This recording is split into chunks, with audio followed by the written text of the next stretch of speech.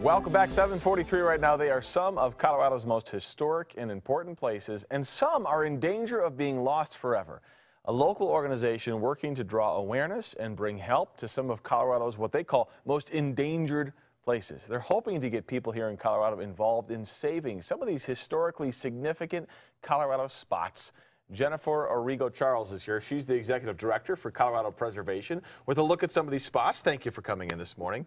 So we hear about endangered species all the time, right? This is kind of the same thing, but we're talking about physical buildings and spots here in Colorado. Yeah, that was a great intro because we hear that a lot. People hear Right. Historic preservation, endangered places. What are you talking about? What does that mean?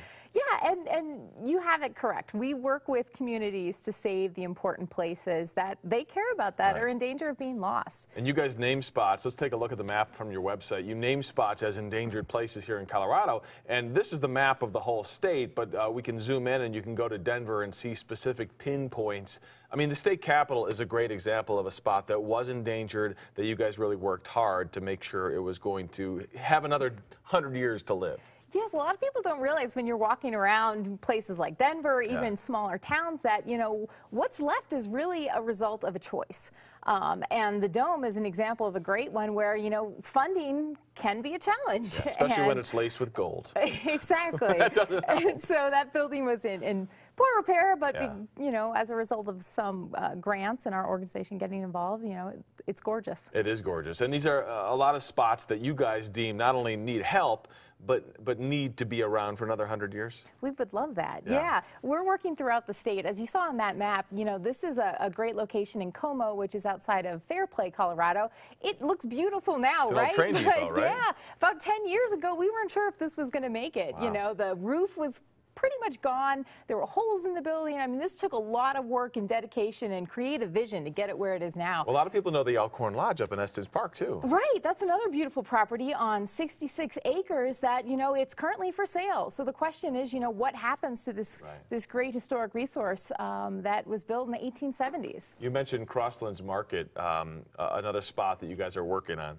Yeah, it's an old mercantile building up in the northeastern part of the state, kind of near Steamboat Springs. It closed in the 60s, and we weren't sure what was going to happen. It was vacant, and now the town wants to turn it into their town offices and potentially a museum below. So really, with these endangered places, what we're trying to highlight is they can be catalysts and assets to a community. And new uses. It doesn't have to be used as, like the roundhouse you mentioned down in Hugo. It doesn't have to be used the same way it was 100 years ago. It can be used in new ways. Yeah, and a museum maybe isn't the best use for some of these places. We want to activate places and get people in and caring.